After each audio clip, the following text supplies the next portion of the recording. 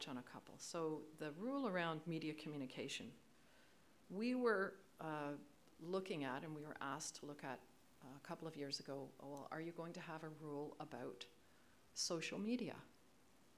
And we looked at this. My partner, Jeff Abrams, who's not able to be here today, but you know him from other training, he and I are part of a relatively recently formed group called Municipal Integrity Commissioners of Ontario. We're trying to bring some consistency to the approach of integrity commissioners in municipalities. So one of the areas that we've looked at is social media because it's very apropos. And we thought, really, media communication should cover social media. Social media is just another form of communicating. So the rule on media communication applies to media communication with the media, but communicating no matter how it's done, no matter what the means is.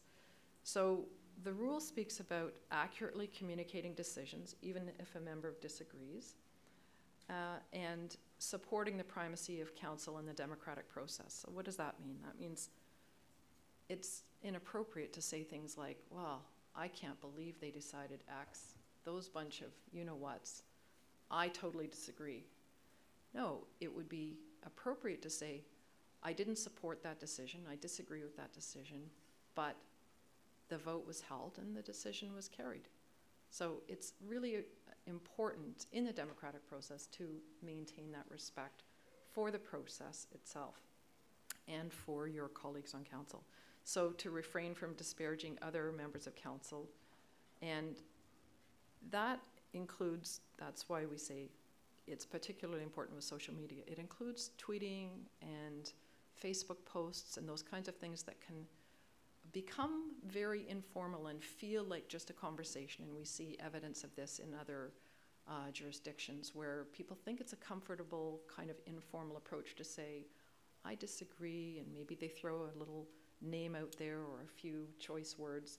And those things are now part of a post that is really perhaps attributed back to the member of council who has maybe created the Facebook or started the tweet.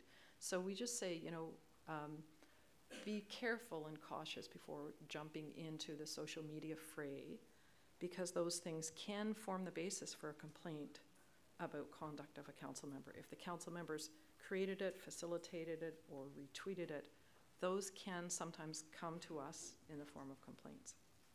It hasn't been the case in Grey County, but it has been in some jurisdictions. And finally, this rule that I've mentioned, which is the ability to seek the advice and act on the advice of the Integrity Commissioner. So when we do receive a formal complaint, and I will tell you right off the bat, in Grey County, we haven't had a lot of formal complaints, and we'll talk about that in the annual report, which is the next item up, I believe. We first look at that carefully to determine, is it even a matter within our jurisdiction? So we do a sort of a triage at the front end when we receive a complaint. So we'll say, you know, have you tried to resolve the matter? Who have you spoken to? If it's a matter that somebody's complaining about, really an operational issue, we'll redirect them to the appropriate operational staff. If it's a matter that we don't, for example, stand in judgment of council decisions. So if somebody comes to us and they really disagree with the decision, we don't deal with those matters. We're not here to determine whether a council decision was a good decision or not. So we redirect, or we basically down the ball on as many matters as we are able to, and that's part of our classification process. If it's within our jurisdiction and it's in the public interest, then we will investigate. And as I said, an investigation, if we find it can't be resolved, will form the basis of a report to council. And that's all set out in your code of conduct in the formal complaint procedure. And again, the formal sanctions, which we can impose or we can recommend that council impose, are a sanction or a suspension of pay up to 90 days pay. And there are additional recommendations that from time to time can be recommended by an integrity commissioner. It's in the hands of council to decide or not. But they would include, for example, removal from a committee, that kind of thing, where council has it in its ability to remove somebody from a committee. Those are rarely used, but they're spelled out in the complaint protocol. So these next two charts really just set out the areas of jurisdiction of the Integrity Commissioner. And that pretty well covers the high points of the Code of Conduct and the complaint protocol that I wanted to address with you this morning. And the Code of Conduct is before you, and if you have specific questions on it, I don't know whether you want to ask now or if there's any questions that you had. I'm in your hands. I turned off your mic just so I could speak. I think we'll deal with the Code of Conduct now, and then any questions that the councillors may have with respect to that, and then we can move on to the report. Councillors, are there any questions? Councillor O'Leary. Thanks, Janice, for your presentation. Is there anything in place for the complainant that's chronic or never stops putting in complaints? Is there any control over that at all?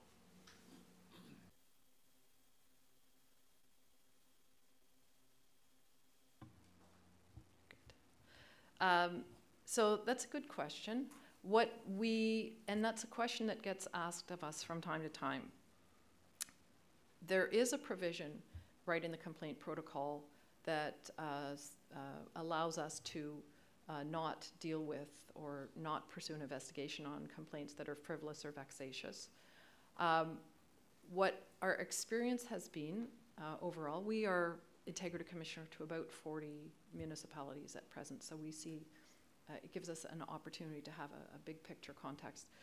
What we see happening is where there is a complaint that is, I hate to use the word frivolous and vexatious, they're legalistic terms, but unwarranted, unmerited, not much there.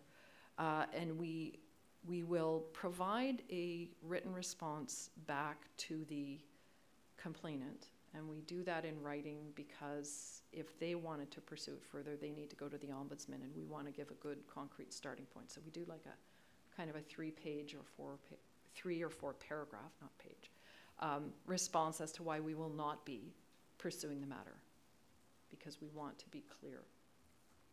Where there's a subsequent complaint from the same complainant, and I can't say it happens a lot, but where it does happen, and if we do not pursue that matter in the same way, we say for these reasons we will not be pursuing it. For those complainants, they generally go away because from their perspective, we're somehow now part of the problem. So they typically don't keep coming back at us. We think that the solution is that they, if they have a complaint that is merely frivolous or vexatious, we don't want to be entertaining that, but we want to be closing it down in a very thorough and responsible way. So we do provide a couple of paragraphs back to them as to why we will not be pursuing it. Okay. Councillor Boddy? Thank you. Code of conducts are basically a set of principles that need to be interpreted, I'm going to say widely, but responsibly with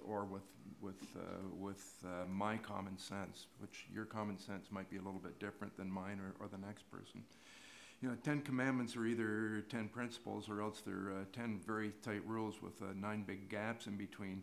So a code of conduct, you don't want to have a 100-page code of conduct that covers everything, because there's still going to be stuff that falls in between.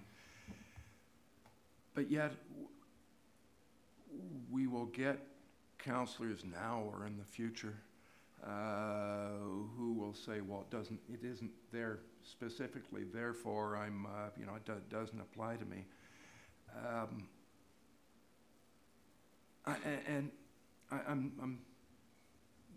where I'm going is, it appears in this that there is a gap in some rules around open meetings in this code of conduct, and I'm not exactly sure why. Recognizing the ombudsman says that a meeting isn't a meeting unless there's a quorum, so an email trail isn't necessarily a meeting.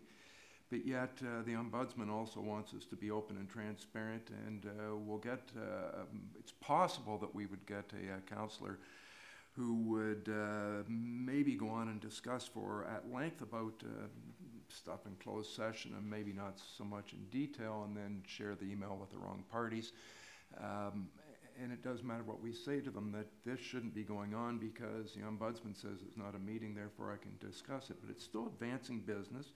It's still argumentative, it's discussing, and there's nothing about that in our code of conduct that I think is missing. Thanks.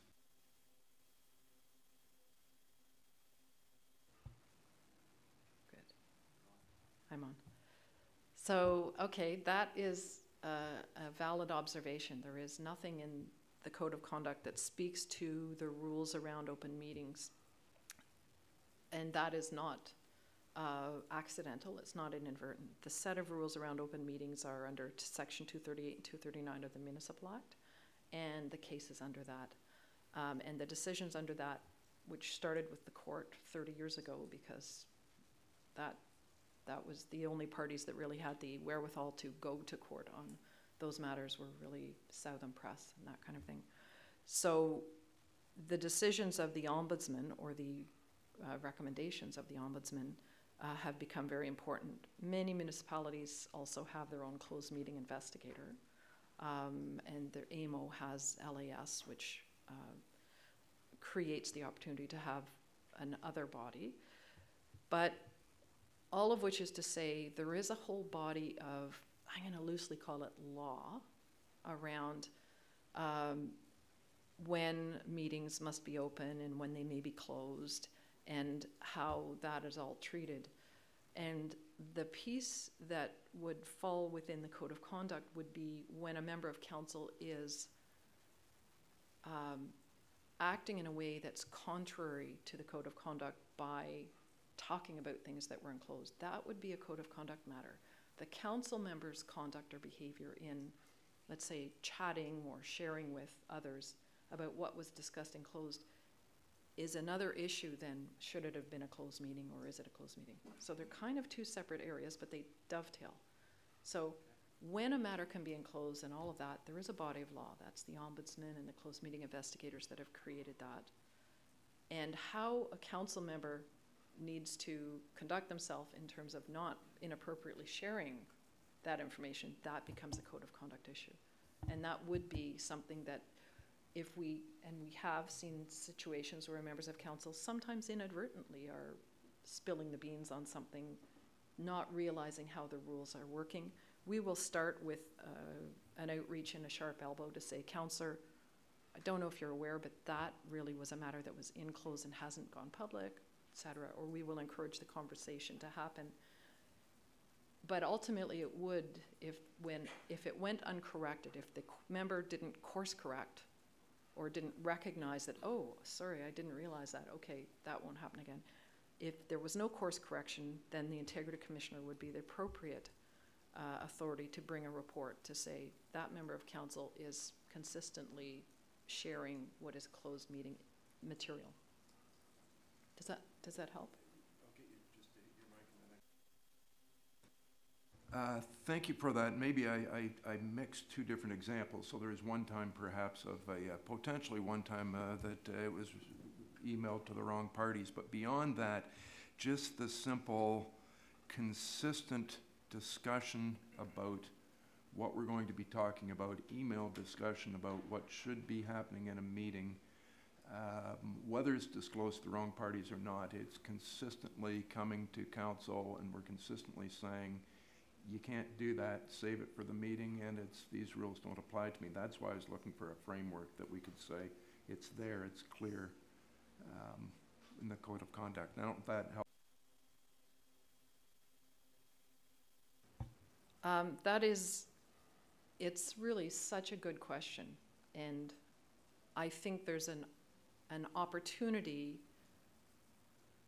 I don't know that it's in the code of conduct, but there's certainly an opportunity to bring a little more education and training on the issue of when it's appropriate or how it's appropriate to be communicating to move the business of council forward in a way that's not in a properly called meeting. So it's a very real issue.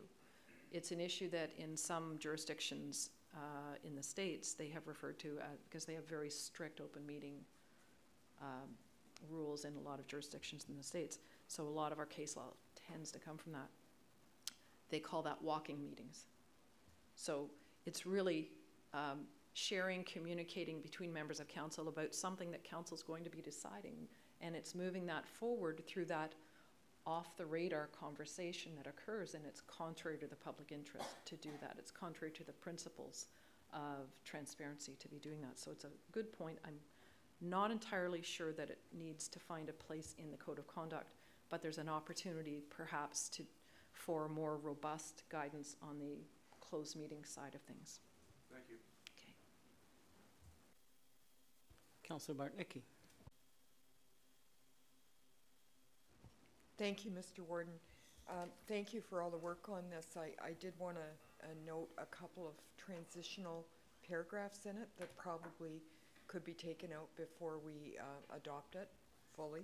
And they are regarding the references to the March 1st, 2019 before and after. There's one on Schedule A and one on Schedule B. They could just come out because I think that is rather confusing to the general public. And the second follows on Councillor Bodie's comment regarding confidential information or closed session confidential information. We have a question sort of circulating as to when it's discussed in closed and it has not been moved into open in a formal way. However, it becomes known in the general public. Can or cannot a member discuss it at that point?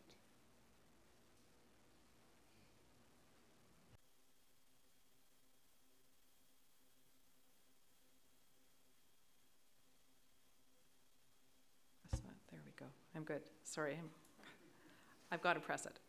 I don't have to unpress it. You do that. No, I've been doing it for you. Thank you. Thank you. So that's a good question, and I will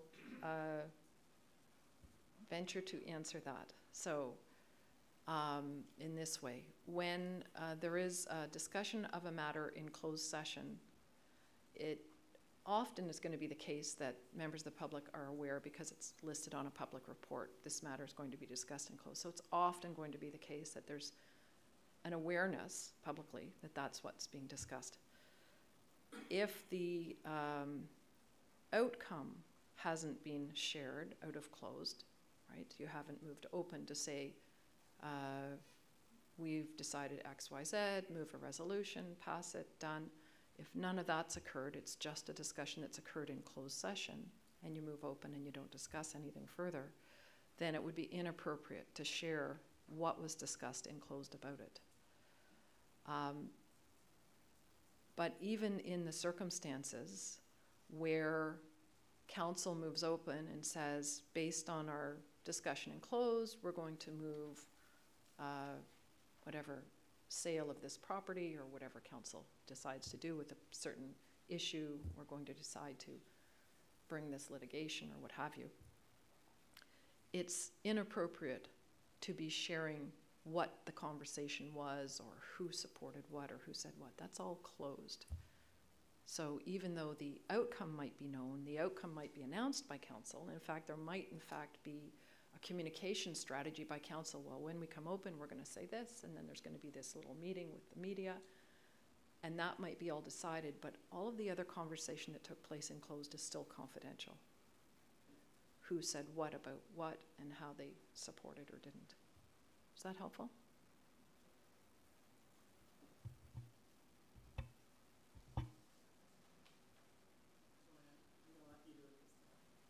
So do I hit the... Now over to me. Okay, Councillor Mackey. Thanks, Warden. Thanks, Janice. Just a question around the non-disqualifying interests. My concern, from a small municipality, a small town, is that we sit on a lot of different boards, and there's going to be a long list of those transparency forms that we're going to have to fill out. Can you just provide a little more information on, when we should be doing it? Do you need to do it every time, if you sit on an agricultural society, every time the Ag Society is coming to council, do you need to file a separate form, or just one form saying that you have some allegiance to the agricultural society? Does that apply, or do you need to fill out the form each time?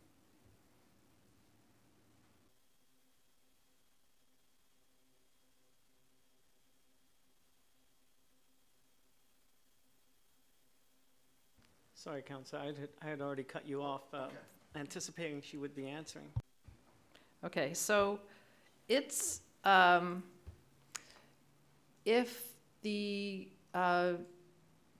it's a transparency disclosure to say, I sit on the Agricultural Society, but I do it because I'm a council appointee, for example, if that were an example, then I would suggest it really isn't necessary to do it every time. It would probably be sufficient to do it at the beginning of the term, or the first time that the Agricultural Society or whatever organization appears before council, to make that statement, or just put it on the form and fill it out. On the other hand, if it's a disqualifying interest, and that's a big difference. If it's a non-disqualifying interest, it's I'm on that body. Typical one would be Conservation Authority. I will be participating. I sit on the Conservation Authority. I do so because I was appointed by council. So I'm exempt. That's an exception, and I will be participating. And that kind of a statement or declaration would be made at the first time that that body came before council in a new term, for example. I think that would be sufficient. There aren't real ground rules on this, but that would make sense that that would be sufficient because it's there, it's on the record, and for the balance of the term, I wouldn't think the council member would need to say that again.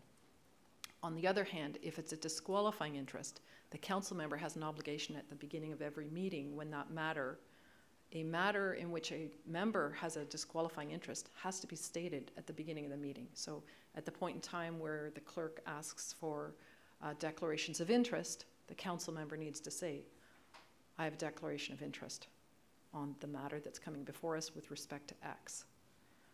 So that's one part. The other part is service clubs.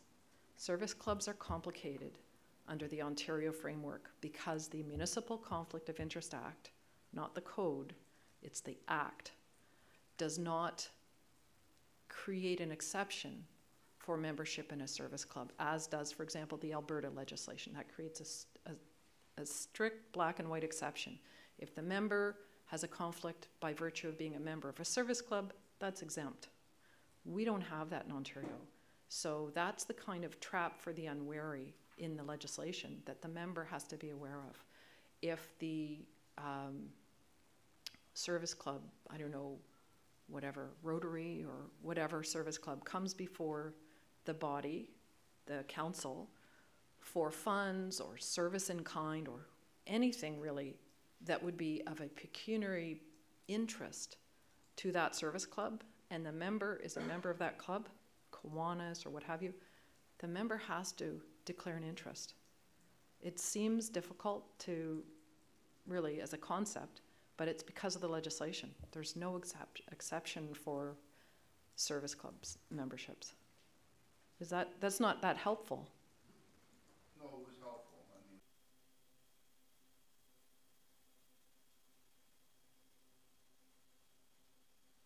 Chamber of Commerce then would apply also?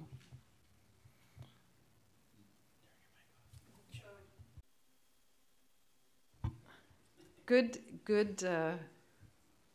supplementary question.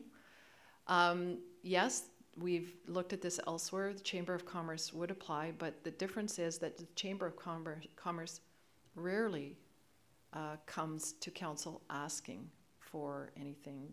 Typically what we've seen is that the Chamber of Commerce comes to advise or announce. So I don't know if that's helpful. I mean, it's important to look at it's important for the member to look at whether the body has actually got a pecuniary interest, or are they just coming to give us a good news story. If they're just coming to give a good news story, then it's not a pecuniary interest. If they're coming to ask for some kind of contribution, assistance, aid, that's why I say a grant or service in kind, those are pecuniary interests.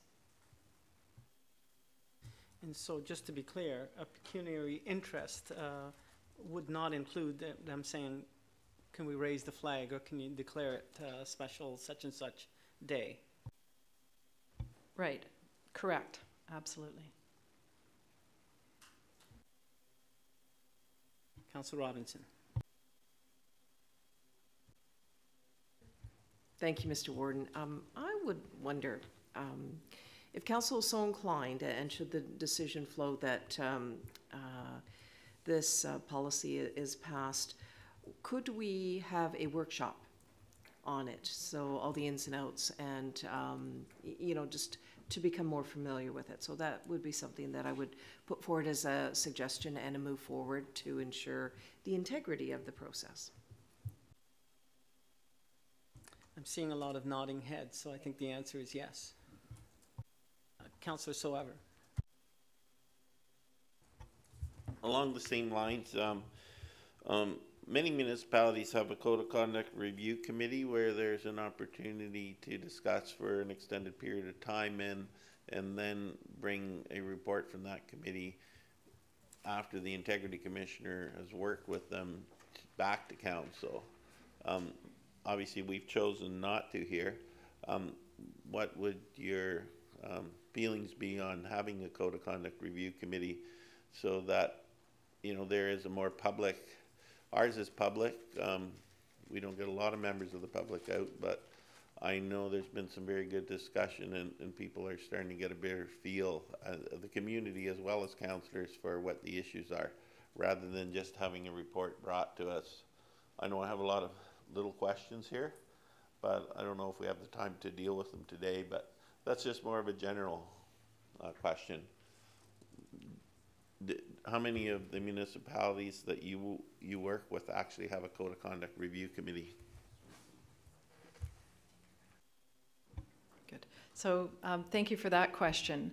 We do work with a couple of review committees or governance committees or policy committees, which are subcommittees of council on these things. I would be lying if I said that was our preference. Our preference is to work with all of council. We think there's a huge benefit to all of council being able to discuss these things. When we bring training, not committee recommendations necessarily, so thinking of the training and the workshopping, we like to do that in a closed session. We take advantage of the Municipal Act provision that allows education and training to occur in closed. We think we get the best dialogue and questions and answers in that way. We get the best engagement, and changes aren't recommended. That's an opportunity for council members to understand their code, to sort of question and probe, what does this mean and how does this get applied, and have you seen this anywhere, and have you seen that, and what about this situation? We think that's best done in a closed, without any recommendations of changes. Working with a committee is really geared towards what changes are we looking at. And what you've got in front of you is a document that you can tell from the comment about removing the reference to March 1st. The draft of this began many, many months ago, and it's been in the works. And so whereas there might be in the future, in a couple of years, an opportunity to set up a committee to look at, are there areas we want to look more carefully at? Remember, those committee meetings, those are public committee meetings. Other members of council can attend, but they're not the same purpose as having a workshop. They're about making changes to a document. So maybe that will be something that you'll want to do in a couple of years. But for now, we would certainly think the opportunity for further understanding of the code you've got is the best way to go.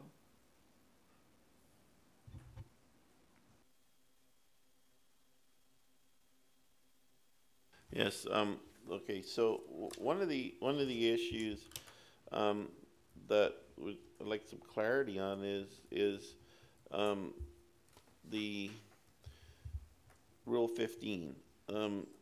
As a member of county council may decide on something that is not in the best interest of the lower tier municipality, and the lower tier municipality may want to lobby the provincial government to change a rule or a process or procedure. And also, paragraph 2 there says, will not engage in litigation or other legal challenges against the municipality. But if a member here who's a member of county council is also the mayor or deputy mayor of a municipality, and there is a legal dispute between the lower tier and the upper tier, you know, I think maybe it'd be useful to have some clarity that, you know, when you're acting in that capacity, that you are allowed to lobby the province and so on, in the best interest of your community.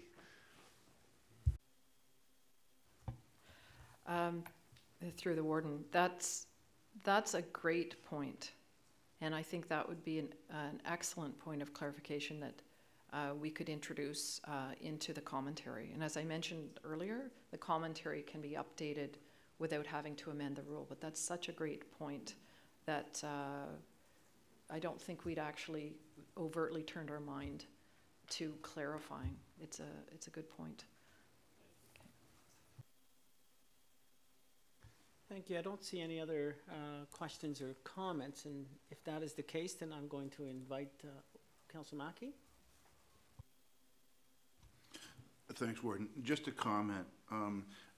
Is the county, and maybe through you to Kim, is the county planning another session, training session with the changes? Because certainly, you know, reading through it, I know I could benefit from a little bit more time. I mean, I don't want to have to apologize to Councillor Millen for something, you know, on a challenge, but.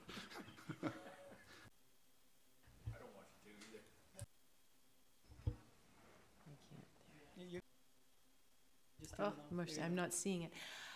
I think hearing the discussion here today that we need to work with Jeff and Janice and find an appropriate time where we can really, you know, devote some, you know, unstructured time to having a good discussion about the various details that we've kind of only just touched on today. Okay? Thank you. Maybe. Thank you. Back to me. Councillor McQueen. Procedurally, I know a lot of our lower tier municipalities adopted our original code of conduct. Moving forward, are they going to be looking at revising theirs from what we've done here? And if that's true, probably if you're looking at a training session, you may want to invite some of those lower tiers if you're going to have the time well spent, because they also should be included if they're going to adopt it. Just saying. Thank you, and actually I was anticipating that question.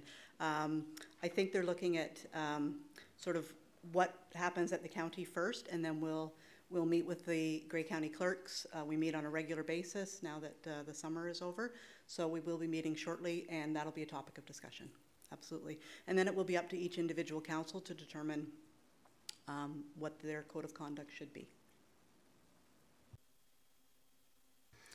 Okay, so I think that, Councillor Soever. One quick philosophical thing that's not, and this has come up as we are busily working on the town of Blue Mountains to revise our code of conduct, and the issue comes up.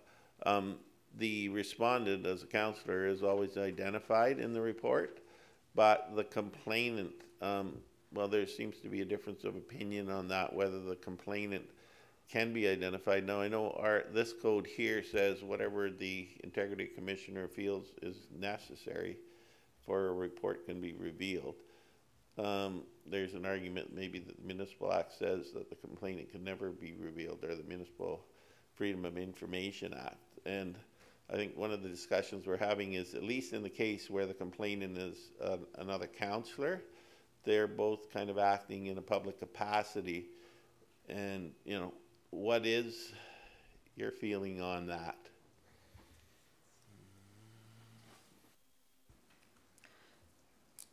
So there has been discussion about that in the sector, and so that's an excellent question.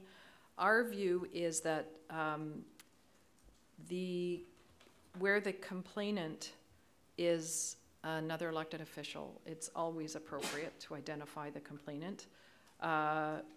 We typically do identify complainants if the issue is very much in the public already, but we exercise some discretion in not identifying complainants where the issue is of public interest, but it's really not particularly germane who the complainant was that brought it forward.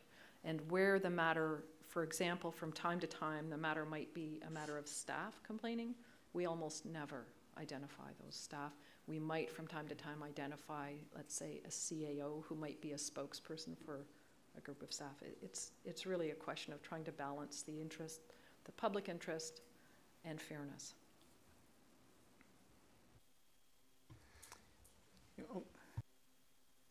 Thank you for that. That seems very common sense and logical. We wish, I better stop. Councillor Dobreen. Thank you, Mr. Warden. In the interest of making sure that all representatives are properly advised and trained, if there is such a workshop, I'm wondering if it could be open to the alternates so that we can understand the code of conduct from the county perspective at the same time. I think that's appropriate. Okay, anything else? I'm ready to call the question. I think we've had some good discussion. There's going to be a follow-up in terms of Councillor Robinson's suggestion for training or a workshop. And so on the motion to receive and endorse, I call the question. All those in favor? Are there any opposed? That is carried. Thank you. So we move on to 6B. Do we need to do, we have our delegation here too. Oh, for right, yes, 11:45. yes. But I've got fire chiefs here and I don't want to lose them either. Okay, can we just huddle for a second?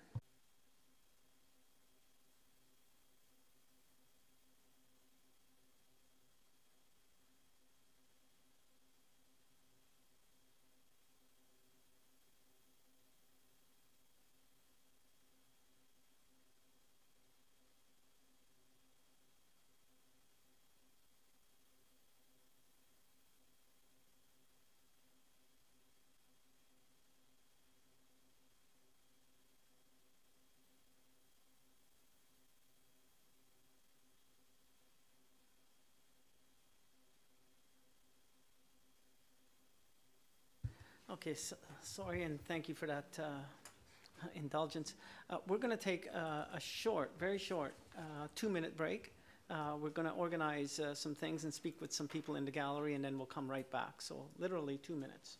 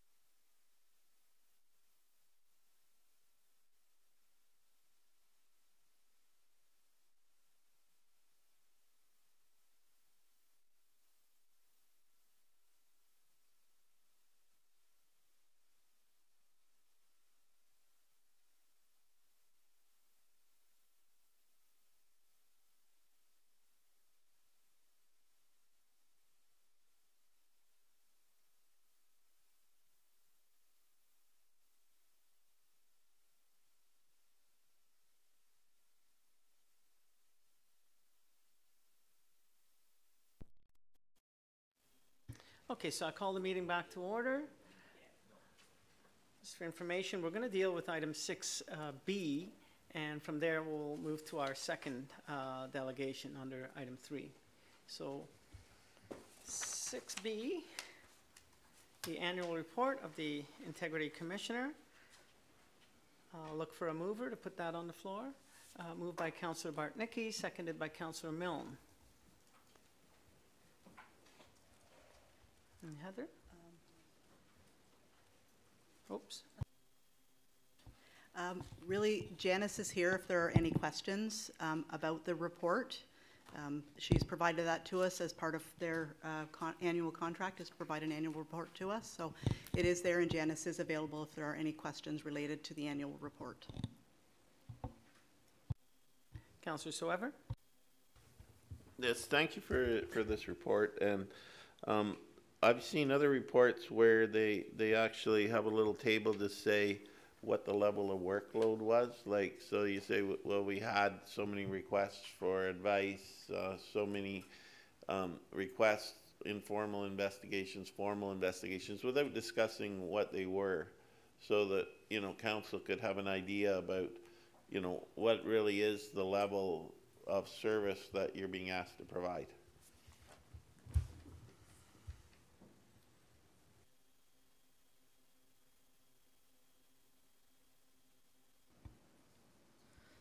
So thank you for the question. We also have seen different formats of annual reports. As you may or may not know, Jeff and I formed Principals Integrity 2 years ago, so we're relatively new into this field. We also are both retirees of municipal sector with 30 plus years experience, so we have seen many tables in our lives with many graphs and many numbers, and sometimes they're meaningful and sometimes they're not all that meaningful. So the way we provide the information, we think provides a glimpse or a snapshot, and we're certainly prepared to provide more or speak to those greater levels of detail. But what I came prepared today to speak to is just to verbalize on what work we have been doing. So have we earned our keep, and what have we been busy doing? And we basically, we think the way the Integrity Commissioner framework and the Code of Conduct, the role of the advice and the education and training in Grey County it's working the way we think it should be working. It's working in the best way, which is there's a little behind the scenes advice from time to time, and in that vein, it's confidential advice that we provide to members if they ask us for advice and say, here's the facts and what do you think and what should I do? We provide that written advice back to them. And we've had 3 such written advice opinions or written advice that we've provided back to members. We have had 1 complaint that got resolved without need for a full recommendation report to council. So that's one of those where we got into it, we did conduct some investigative work, we looked at it, and then we had an ability to resolve a matter without having to bring a recommendation report.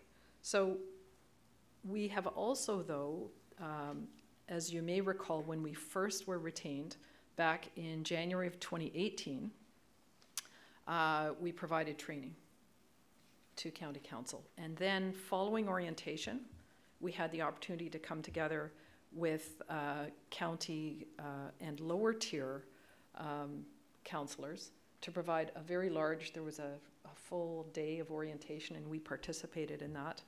And that was, there were big, large numbers on in theater seating, and it was a wonderful day of orientation and training that we were able to participate in.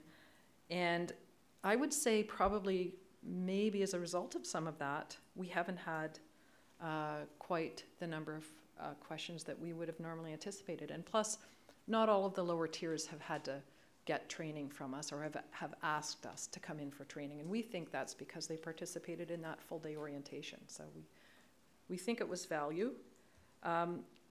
We have a $1,000 a year retainer that we feel it's earned upon appointment. That's the annual retainer. And everything else is services billed. Services delivered, services billed. We don't have any you know, $15,000 or $20,000 a year riding retainers. It's just we bill what we deliver. So that's kind of where we are. And altogether, we've billed $10,000 over 2 years. So it's about a $5,000 a year to date.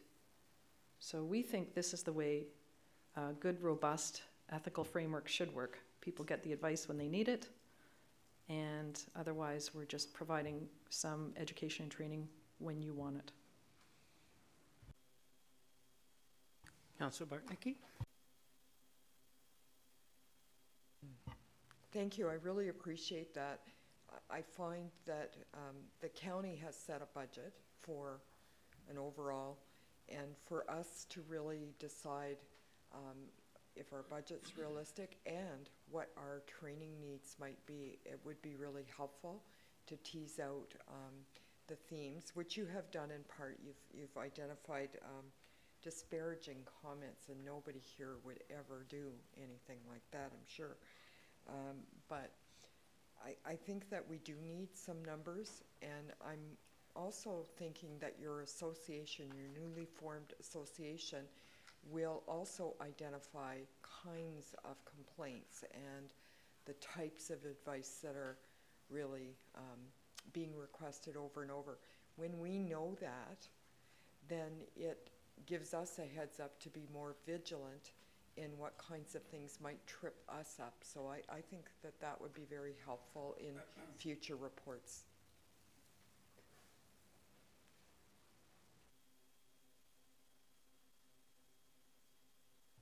So I'm thinking this is the sort of thing that will come up in the workshop that we'll be having.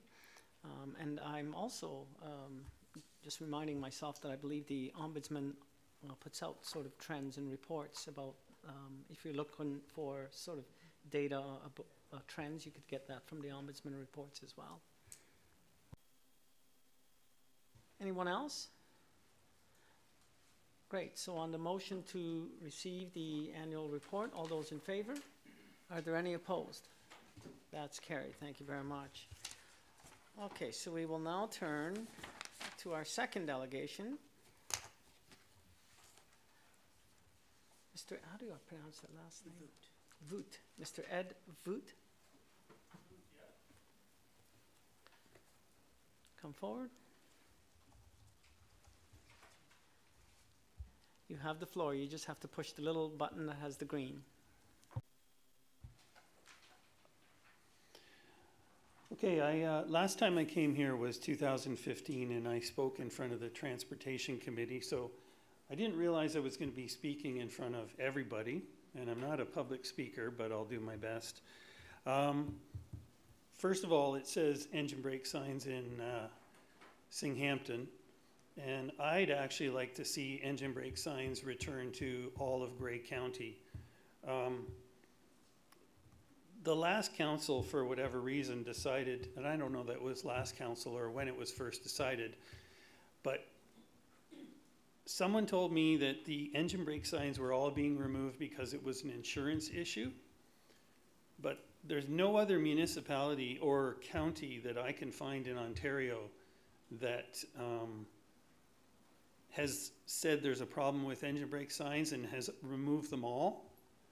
I've worked with Simcoe County to get a sign installed coming into Singhampton from the Simcoe County side, but with the increased truck traffic in all areas of Grey County, especially Singhampton, I think we need these signs to come back. I know they're not enforceable, but as a courtesy, if we could bring these signs back like all the other municipalities, I would really appreciate it if you guys could do that for us.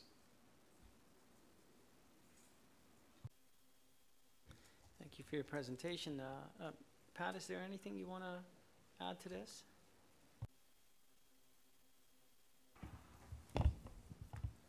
Yeah, I just, as Mr. Voot said, last time, it's not a regulatory or warning sign as per the Ontario Traffic Manual. So that's why it's not enforceable to us. You know, not being a trucker myself, I'm not going to tell people in this room how much to use their engine brakes when they drive a truck. I know there's a lot of people that can I'm not one of them. But I don't, from a liability standpoint, we don't really feel like it's our job to tell a person when to use maybe a superior additional braking system or not. So that's kind of why we're staying away from that. And then just the cost of the signs, maintain the signs and that sort of thing. So that's why we've stayed away from them in the past.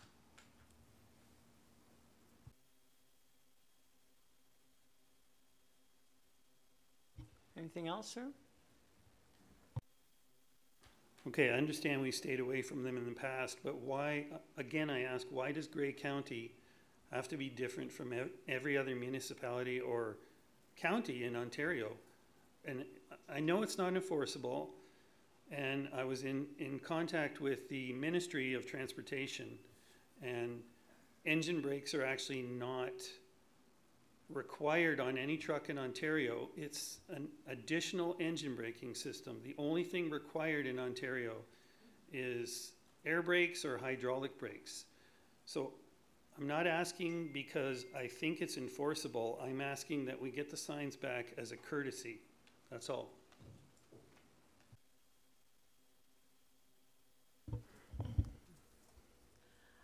The only other part that I would bring into this discussion, and it's just a slightly different perspective, and this comes from the Ontario Trucking Association, where their concern was that the real problem with unnecessary noise from trucks has to do with modified truck exhausts, not engine brakes.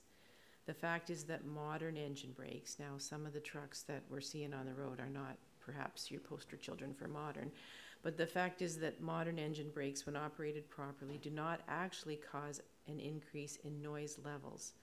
Proposing new laws and bylaws prohibiting the use of engine brakes is a mistake because the real culprit causing the excessive noise problem is actually modifications that have been made to the exhaust. And I'm not sure why that's undertaken, and maybe other people can say.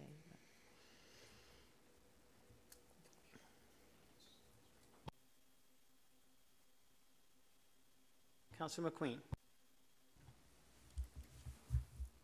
The camera hasn't moved yet. I've been watching. So I guess in a sense, it is sort of what you're saying is if it's non-mandatory, and I've seen a lot of signs around through the province and they say, please refrain from, so you're saying is it, do we, or can we bring back the ability to put these signs up in the sense of a courtesy sign, just as a reminder to the individual driving the truck that, you know, please refrain, just as a reminder, sort of like a flashing sign. It's sort of something that's there that it's just a reinforcement. Is that what you're sort of coming at? Sorry, I didn't want to get into too much dialogue, but. Yes, like the one that Simcoe County put up for me just says, please refrain. I'm not asking us to change the laws. I know it's not enforceable in Ontario. I'm just saying it's a courtesy sign, that's all.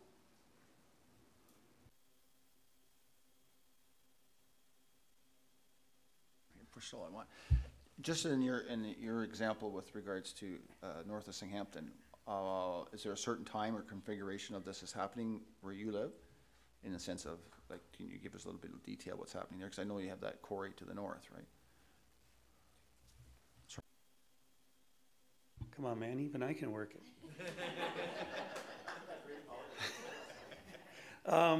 Yeah, like there's essentially 3 quarries that feed Singhampton. There's the Walker, the Sealy, and the CBM quarry. And it's basically from about 6 a.m. till 5 p.m. every weekday. Pretty much all day. Now, there's a lot of trucks with modern engine brakes that you don't hear, but I'm telling you right now, there's some that'll go by at any time of the day that'll just scare the bejesus out of you. So just a courtesy, that's all I'm asking. One other option that I was reading about online, just because some engine brakes are modern and quiet, there's always the noise bylaw of the municipality, which they can enforce, the county doesn't, but there's always that option as well. You know, not to punish the quieter operators, maybe to put the foot down a bit on the louder operators. So to respond to that, I've talked to the ministry. There's only 2 guys to enforce all of southwestern Ontario. And they have no time to be in Singhampton, I can tell you right now. I've talked to them. There's a lot more going on in southern Ontario than Singhampton. And remember, it's not punishment, it's just a courtesy request.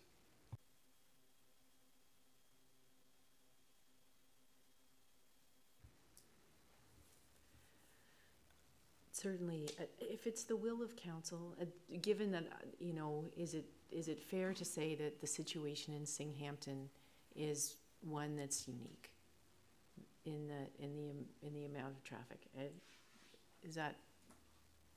Would that be in a conclusion that we could draw with the amount of aggregate traffic that's there, Pat?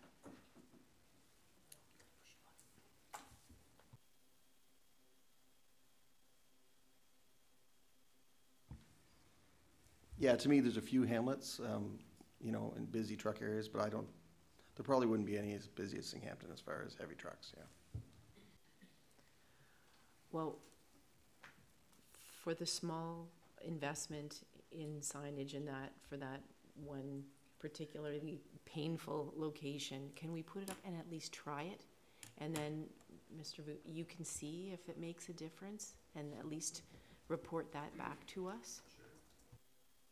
Councillor Mackey.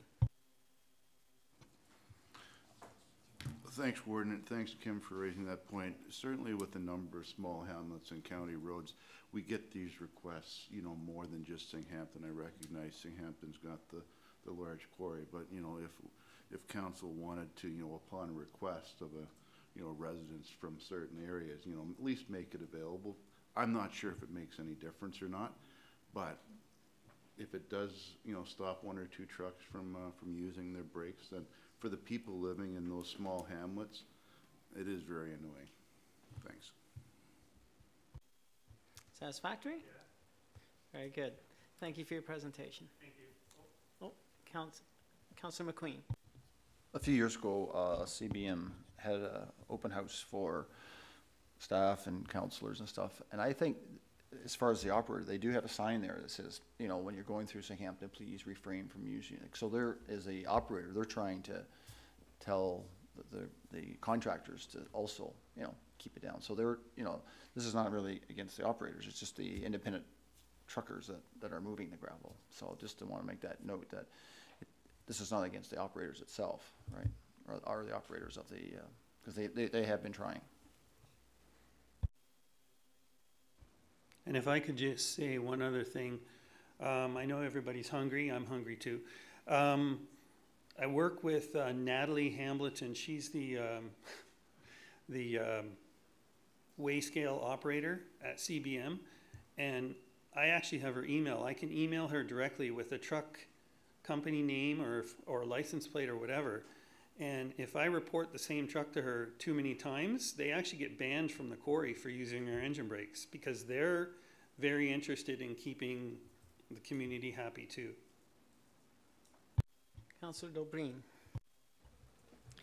Thank you, Mr. Warden. And to that point, sir, we have in a small hamlet, Swinton Park, a grain drying operation that voluntarily offered to pay for those the installation of those courtesy signs. So I am surprised that if they can be banned from operating or delivering or picking up from that quarry, that they wouldn't perhaps help with that cost. CBM actually gave us $10,000 to install a speed sign. I'm not sure we're going to be able to go back to that well too many times. Okay, so we'll move forward. Thank you for the presentation. Thank you. Looking at item 6C, to the firefighters in the room, it is time for lunch. However, and I understand that lunch is ready. However, if we could keep it to 15 or 20 minutes, and I would hate to have to keep you guys here any longer than necessary. What is your wish? We could deal with you now. We're quite prepared to do that. Or would you prefer that it be after lunch?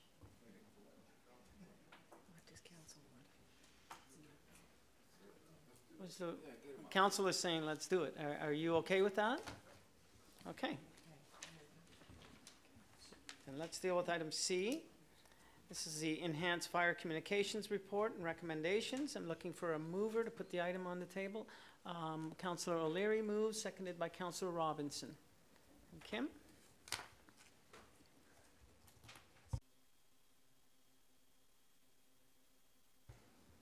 We're good, okay. Council, the report before you is a follow-up to the information you received in February this year. You'll recall that the 9 fire services in Grey County had approached staff, myself and Marlene, regarding the life safety and operational issues that they were experiencing with their communications infrastructure, and they asked if the county would provide support to assessing and addressing these issues.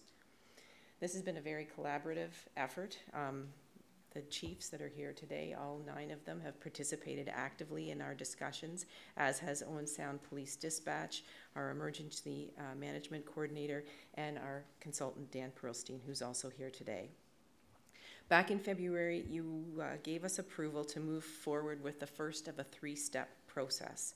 And so what you have in front of you today is Mr. Perlstein's assessment and recommendations with regard to this situation with fire communications.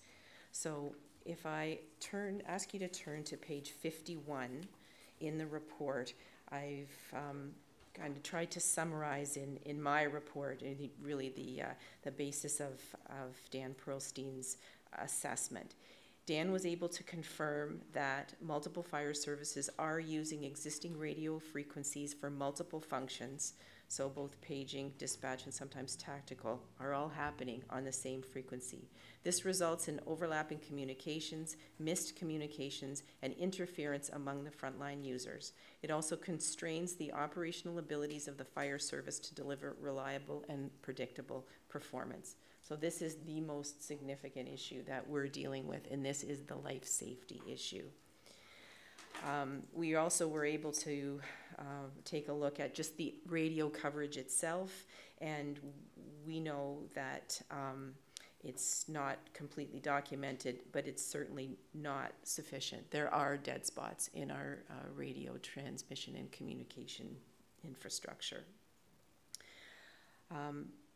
I think a critical point to bring forward in all of this is that Owen Sound Dispatch, who dispatches 7 of the 9, is doing that on 7 different radio configurations with various degrees of radio coverage and technical limitations using 7 different dispatch procedures.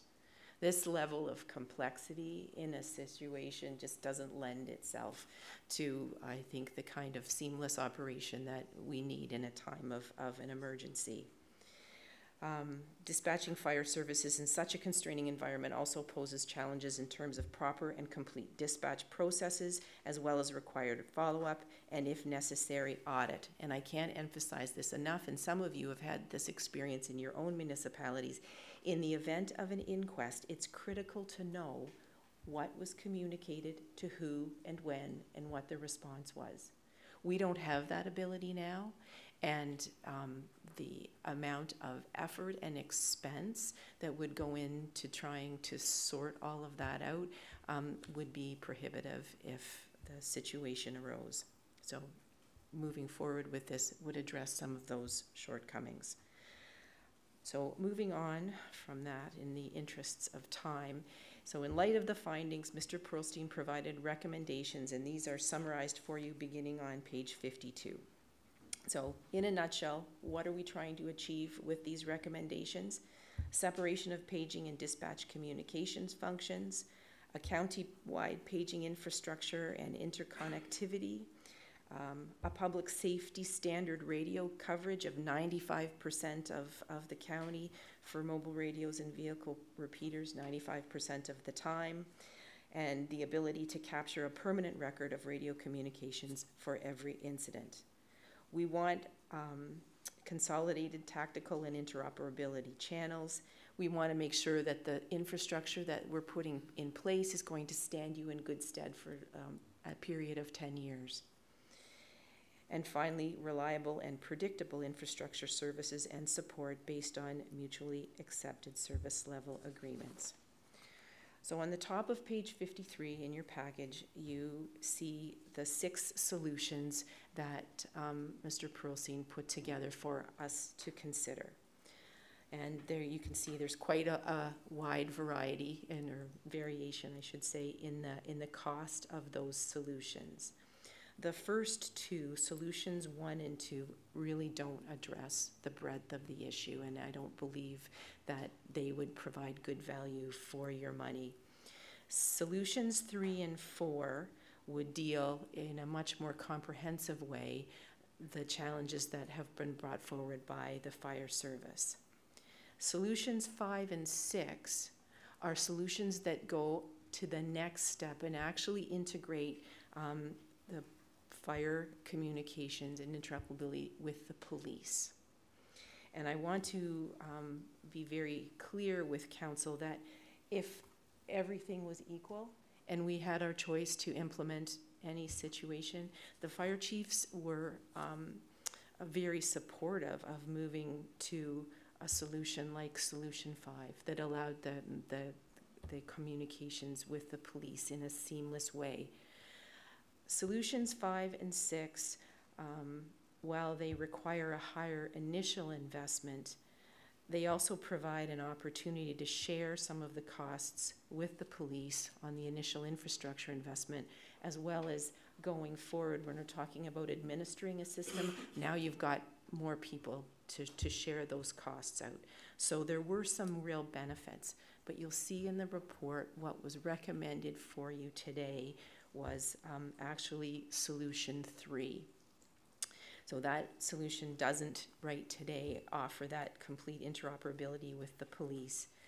But I didn't have a mandate to work with the police from you today. So if that's something that you want to consider in the future and you want to talk about this at your police services board and explore that further, that's certainly something that councillors could do.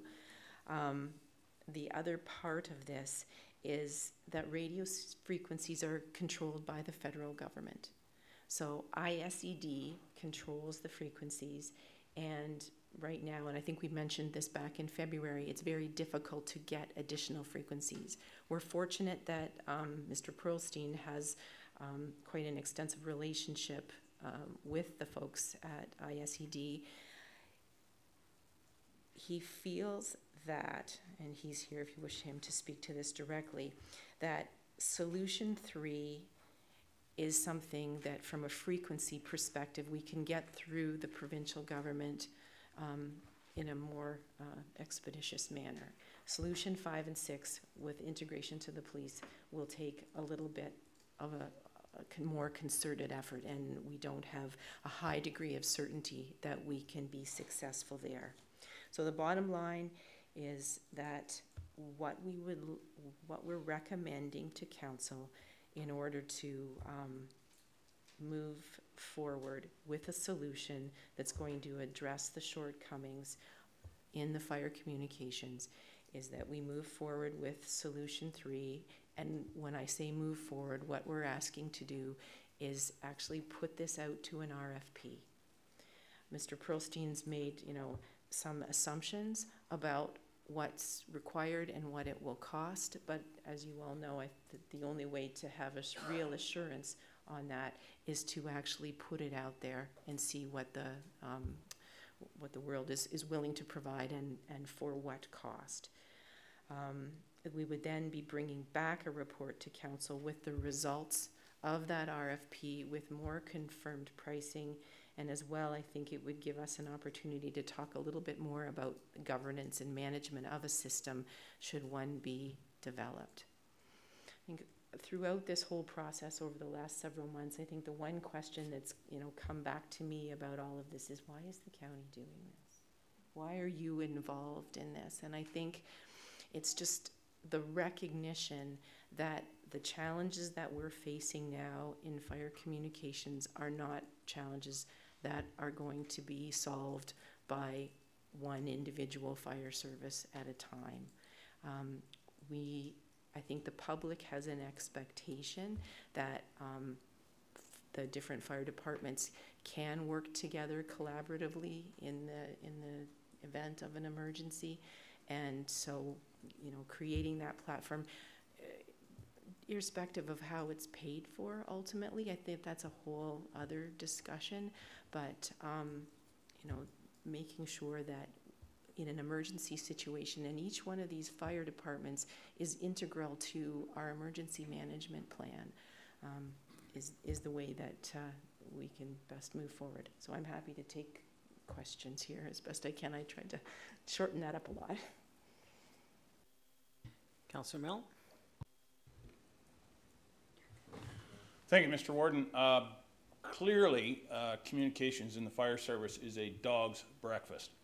And we want safety for the residents and or for our firefighters, our first responders. In my opinion, there's no point in taking half a pail of feed to the barn. We might as well fill it up and see what it'll get us.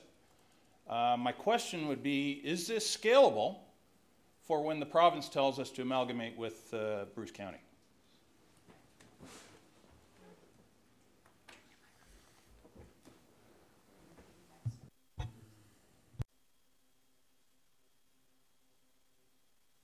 Okay. Certainly the one tower that's part of Dan's report is the tower in Walkerton.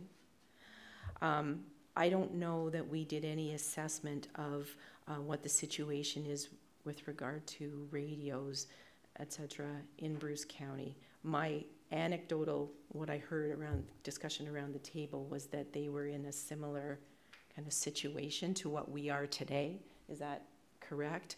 So I think there would need to be a project of a similar way within Bruce County to bring them up to this, but that's certainly possible. Councillor Robinson. Thank you, Mr. Warden, and through you. I certainly have an appreciation and an understanding of why our fire departments required an enhanced communication opportunity. Certainly I support it as I'm the seconder of the motion. So my support continues, but I'd like to see how we can weave in the opportunity for our police services to become part of this. So what would you say would be the drill down approach to this?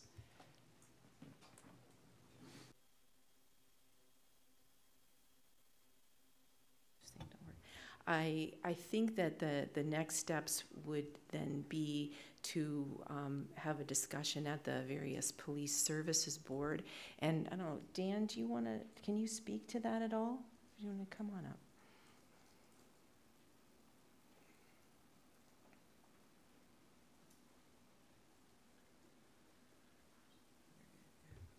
Yeah, I'm good. Thank you. The issue of integrating police with fire versus integrating fire in Grey County with fire in Bruce County becomes an issue of technology, amongst other things. And the technology used by police is different than technology that's used by the fire departments, either in Bruce County or in Simcoe County, in terms of interoperability. So there are opportunities because radios are dual technology, radios that are installed in the vehicles, in the fire trucks, and so on and so forth. Whether the infrastructure can be integrated in such a way that will guarantee that we can get the frequency licenses from Industry Canada or ISET, as they are today, becomes an issue. And it's an issue that I don't have a great feeling about being able to resolve, simply because the province is right now out to implement their radio system for the OPP. And because of that, they put a hold on all the frequencies. So I don't see that becoming a better situation in the next 5 years or so, when the Premier of Ontario has committed to 2022 to have the system ready for the province. I don't believe it will be done by then. So until that system is ready, I don't think we can get very hopeful about that. Enough frequencies to be able That's to bring number the one police issue. side on. Yeah. The most important issue here is because of the situation that exists today with the fire departments, a solution that resolves it sooner rather than later, with the capability of expanding it when some things become clear, whether amalgamation with Bruce County or whether police, fire, and other entities become one and can expand that. The equipment is certainly reusable. There may be some additional cost in reconfiguring it and this, that, and the other, but I think that council probably would consider a solution that the fire departments can implement in the next, say, year or so, and give them the opportunity to have a, shall we call it, proper radio communication system, be the best solutions. And that's why we're proposing solution number 3, which is almost guaranteed in terms of radio frequencies. It integrates, it makes the system a public safety quality radio system, and it ensures that there's some issues related to liability, both in the county and the municipalities, is being taken care of.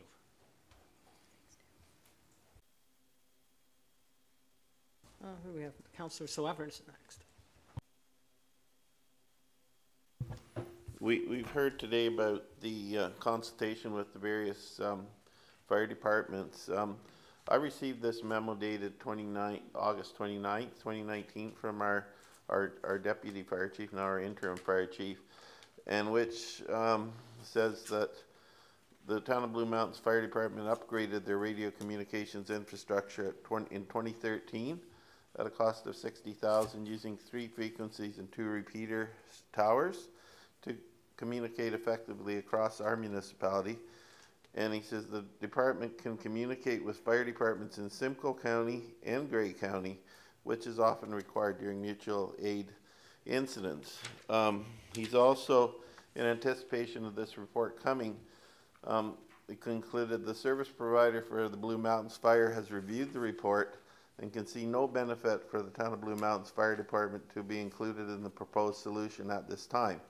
It is important for the town of Blue Mountain Fire Department to remain at the table to ensure our equipment remains compatible and radio communications remain effective with our neighboring departments in both Simcoe and Grey counties. And further to Mr. Milne's comments, I'm not sure we're going to be included in Grey Bruce. So.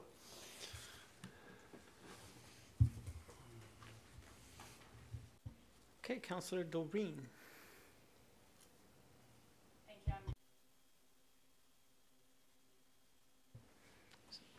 Councillor Mackey. Thanks, Kim, for all the time and efforts, and thanks to the chiefs for initiating this.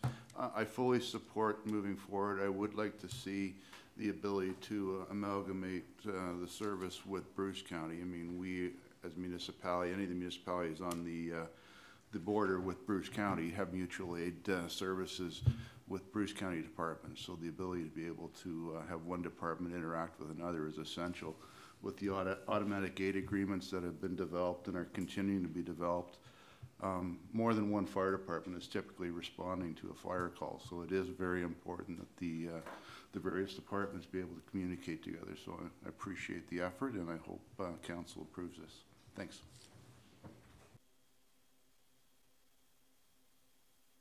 I see no one else. Councillor Dobreen, are you still okay?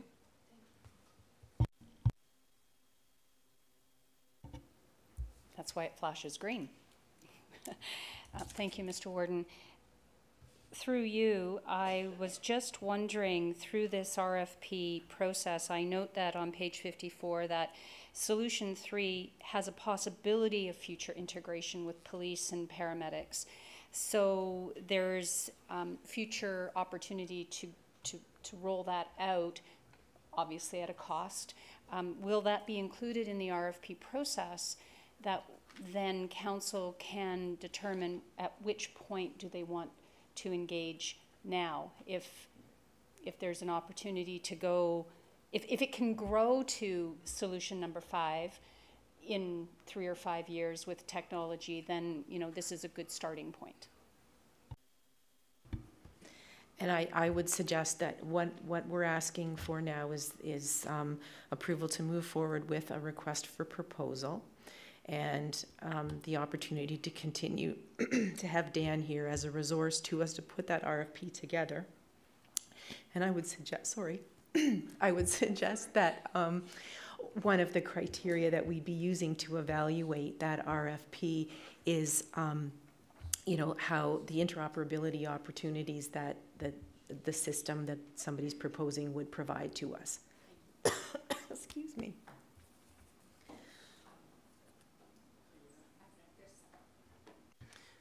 Okay, no other comments? And I'll call the question. Is it time for that? On the motion before us, all those in favor? Are there any opposed? That is carried. Thank you. We're going to take a break for lunch and come back.